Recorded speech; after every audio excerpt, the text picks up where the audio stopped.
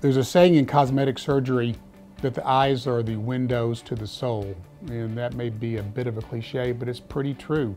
Patients after eyelid surgery usually look more alert and bright. Sometimes when they have a lot of skin on their upper lids, they look sad. Lower lids, if they're puffy, make them look tired. When you correct those things, people have an overall better look. They look like a younger version of themselves. Today I'm having an upper and lower blepharoplasty and laser resurfacing around each eye.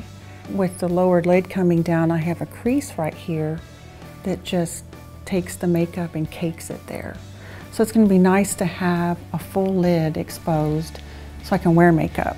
And I'm looking forward to not looking so tired.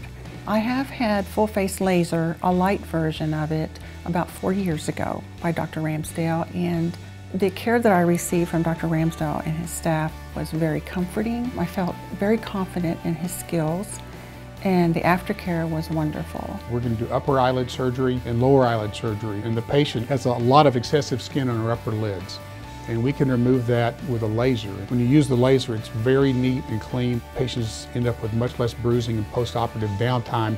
Once we get through with that, we're going to do her lower lids, and we'll tease out 3 fat pads and remove a portion of those. That doesn't require any stitches. It heals in 24 hours, believe it or not.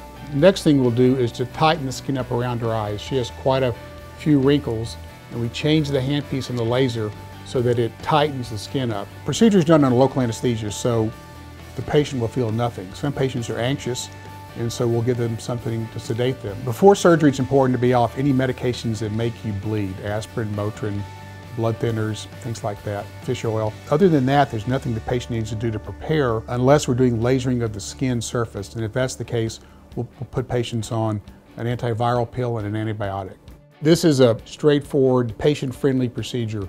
It's done here in the office, outpatient setting, under local anesthesia. Patients usually feel a lot better about themselves. It helps their self-esteem when they can improve upon something that bothers them every day when they look in the mirror when they wake up. It's pretty darn easy on the patients, and the results pretty much speak for themselves.